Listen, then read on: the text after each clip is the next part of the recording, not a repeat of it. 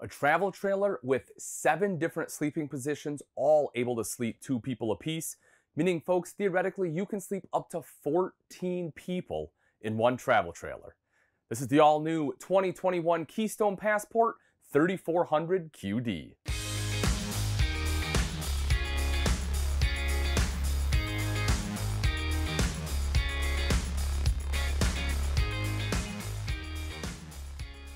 All right, folks, this is one that I'm personally really excited to do. I heard about this floor plan about a year, maybe almost 2 years ago now.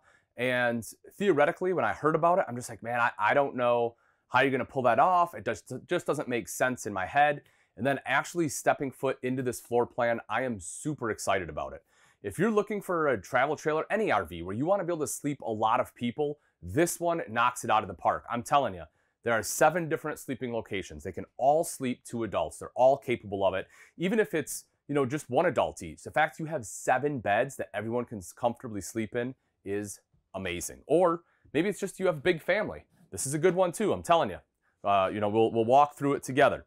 So starting off, as soon as you walk in right here, so you have the entry door, take a look at this. Boom, you got big storage space. This is huge storage. If you have some bigger items, you can definitely fit them in here. If you have some kind of organization or something for like your pots and pans, you want to throw them in there, great. You want to put, some jackets, hats, scarves, you can put those in there too. Throw a tension rod up, good to go.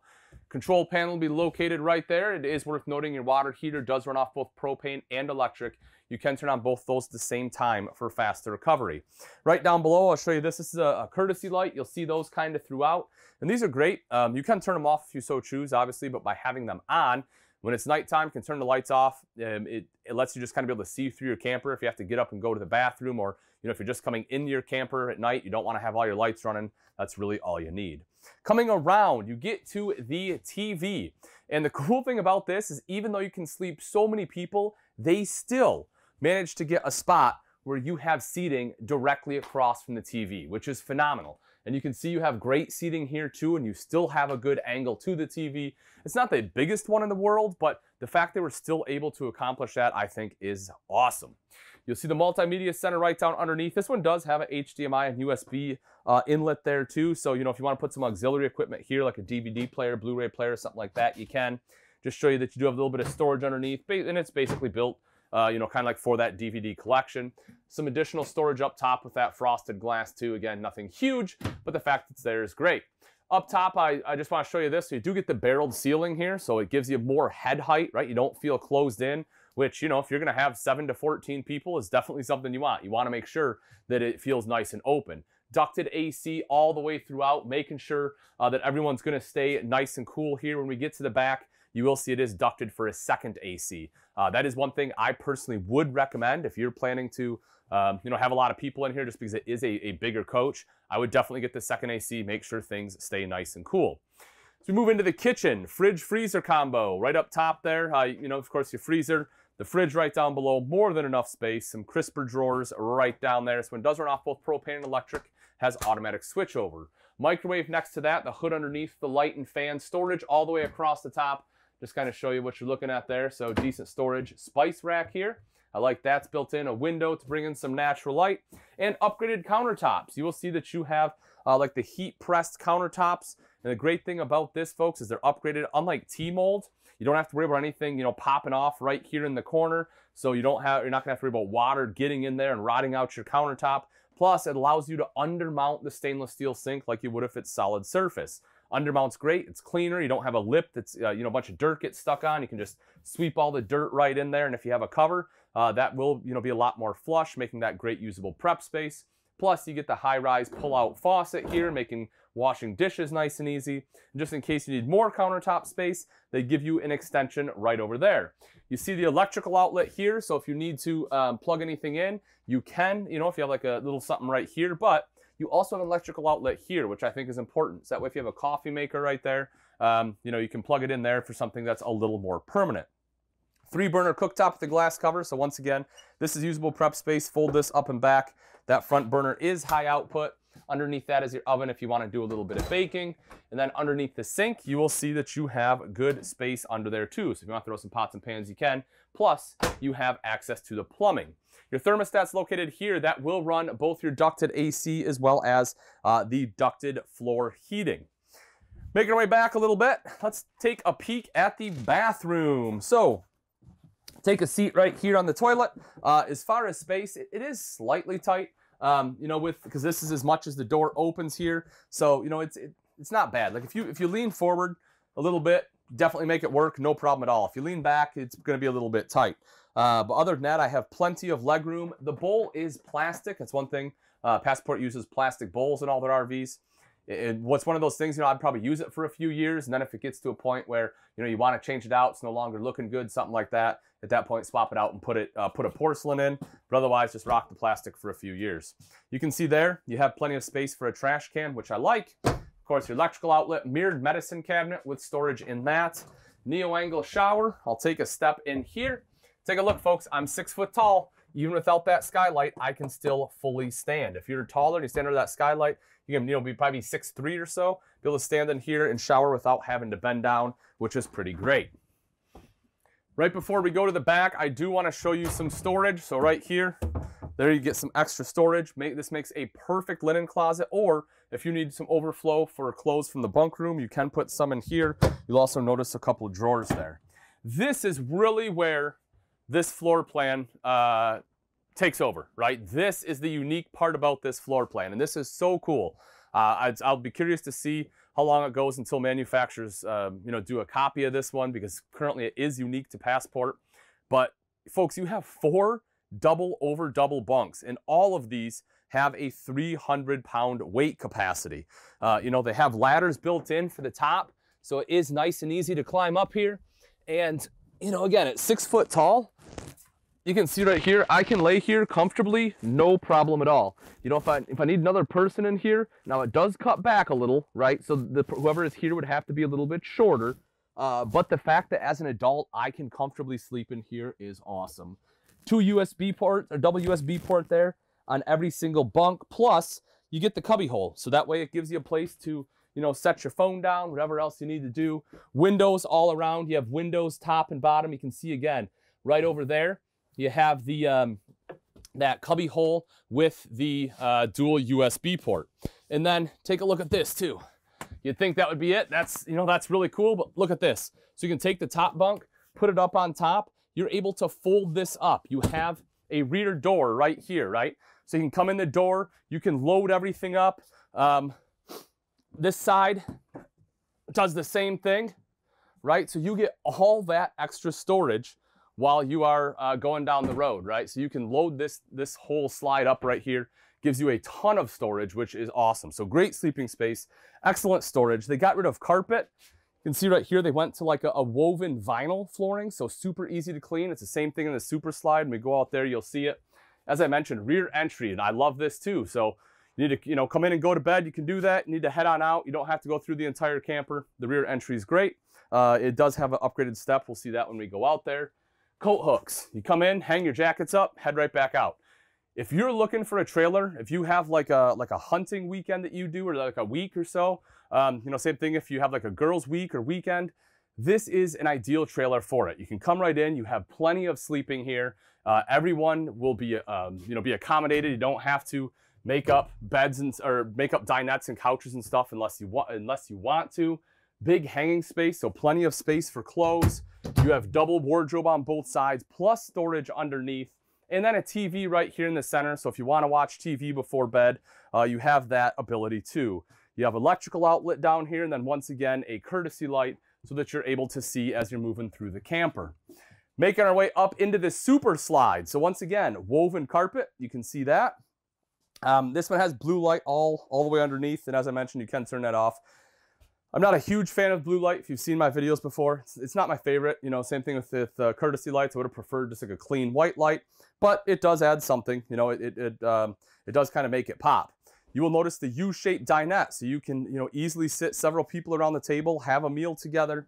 That does drop down into a bed. As I mentioned, you know, you might be able to sleep 2 adults on there. You would have to cuddle. You know, this, out of all the beds, you know, this one is probably a little bit more built for one, but you know, you can fit 2 people on there if you're okay cuddling. Big windows all the way around. Something else to note, the slide, the windows on the side of the slide do open.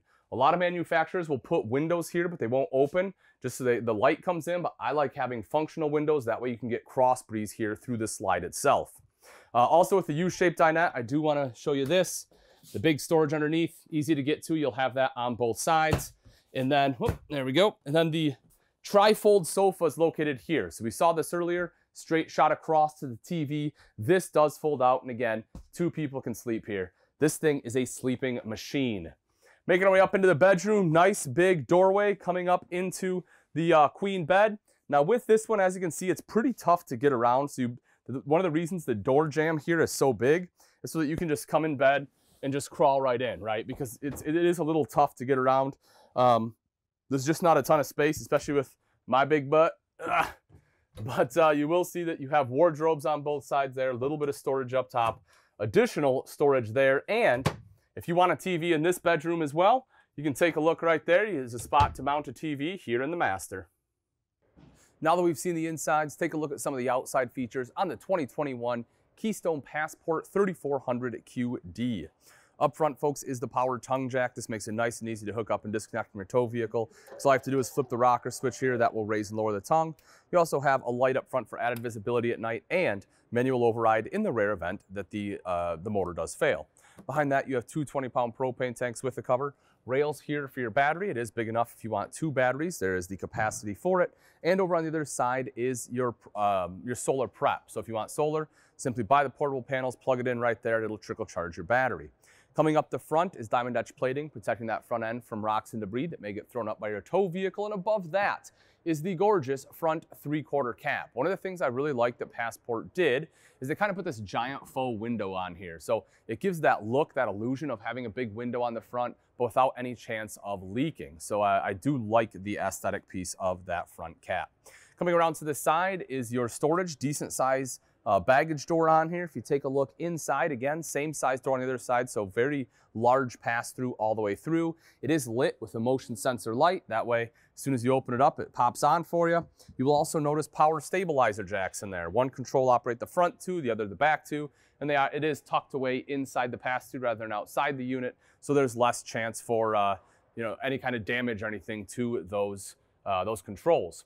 If you notice the awning, it is a very large awning on here. Touch a button to roll it out, same thing to go right back in. LED light strip on there, so that way it lights up at night. Your main entrance, your primary entrance, will be here. You will see the More Ride step above steps. These are great, very solid steps. I mean, I'm over 200 pounds. I can run up and down these things. They don't really flex. Aluminum treads, the treads won't rust. Grip tape for added traction. Adjustable feet. And they give you the larger foldable grab handle, so that way you have that control from the very first step when entering the RV. Underneath, this one is completely enclosed, insulated, and heated underbelly, so that way it will help prevent your tanks and lines from freezing up on you if you're camping late in the fall or early in the spring. And then, in a bunk model with those huge bunks, they still manage to give you an outside kitchen, which I think is phenomenal. So you'll see you have your beverage fridge there. Maybe you want to put some condiments in it. You can do that too. Plus you get prep space. And a lot of times when you have a smaller outside kitchen like this, this is very rare. It's something you don't get. But I love that if I'm sitting here and I'm cooking on my 2-burner cooktop, I have a spot for my plates right here. You know, I have a spot for like a stirring spoon, whatever it may be. Because a lot of times you don't get that and you have to have like a separate table set up. But that is not the case here. And all of this, I mean, this is so cool. All just folds in just like that. Boom, good to go. Of course, the propane connection here, the propane quick connect is underneath. If you want to hook up your own grill or something over here to that quick connect, by all means, you can do that too. If you want a TV outside, you'll see your hookups and electrical outlet right there. If music is more your thing, you have a couple speakers right up top with those. Those, of course, are connected to that multimedia center inside, but that unit is Bluetooth capable. Black tank flush located here. This is a great feature to have on any RV. Rather than sticking a hose down your toilet to wash out your black tank, hook it up right there. Sprayers are built in. Those will help wash out your back tank to make sure your sensors are staying clean. This one also comes equipped with load equalization axles, which is just a fancy name for a spread axle system. And with this, it'll give you a better tow while going down the road because you have a wider wheelbase. You will get less sway. If you want water access on the campsite, this is where you will find it. So it is a little bit back from the outside kitchen. I wish it would have been a little bit closer, but at least they did give you water access on the campsite. It is only cold, but again, at least you have something.